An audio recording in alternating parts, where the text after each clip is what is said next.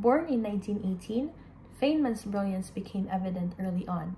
He was a true iconoclast, a rule breaker who possessed an uncanny ability to explain complex scientific concepts in a clear and engaging way.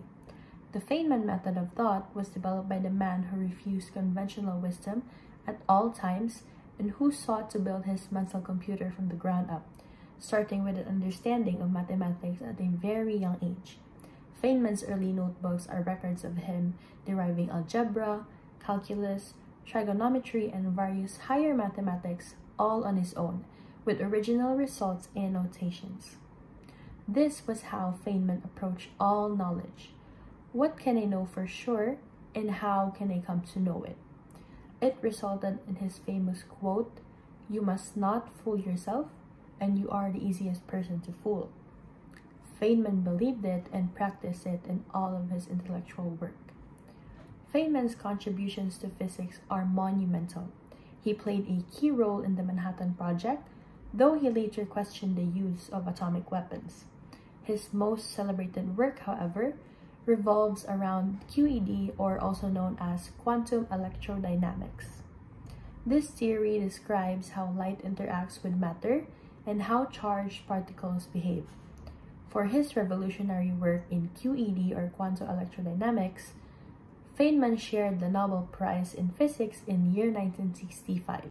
He was co-awarded the Nobel Prize for Physics in 1965 for this work, which tied together an experimentally perfect package all the varied phenomena at work in light, radio, electricity, and magnetism.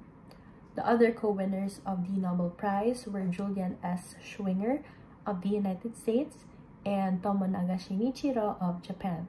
They had independently created equivalent theories of their own, but it was Feynman's that proved the most original and far-reaching. Feynman wasn't just a theorist, he was also a gifted problem solver.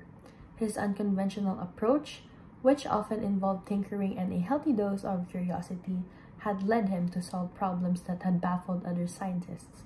For example, he cracked the problem of superfluid helium, a state of matter that exhibits zero viscosity, and his work on the Feynman diagrams, which depict the interactions between particles, became a cornerstone of particle physics.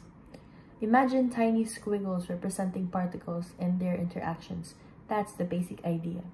These diagrams revolutionized how physicists understand subatomic processes. During World War II, he helped develop safer ways to store nuclear waste, a crucial invention for protecting people working with radioactive materials. Feynman's influence wasn't limited to academia. In the 1980s, he served on the Rogers Commissions, the group that investigated the Space Shuttle Challenger disaster. His down-to-earth approach exposed a critical design flaw that had contributed to the tragedy. Beyond his scientific achievements, Feynman was also a captivating communicator. His lectures at Caltech were legendary, renowned for their clarity and wit.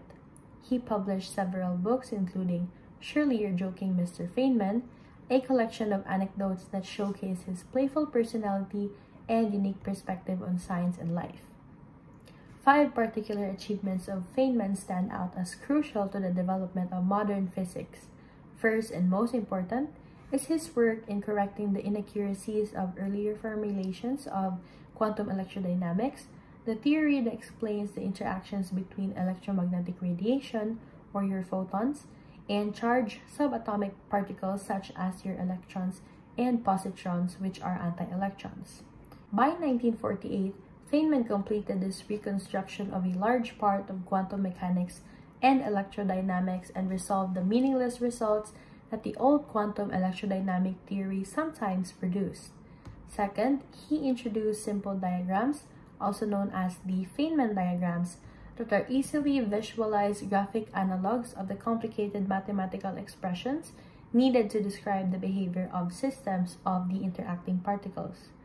This work greatly simplified some of the calculations used to observe and predict such interactions of molecules. Feynman was never one to settle for knowing the description of things or the accepted truths of things. Instead, he really wanted to know, and it was that burning curiosity that led him to his greatest work. Feynman was human, at times all too human, but his mind was devoted to figuring out what the reality was. He passed away in 1988, leaving behind a legacy that continues to inspire physicists and non-scientists alike. He was a man who dared to question, to explore the unfamiliar, and to explain the complex in a way that everyone could understand.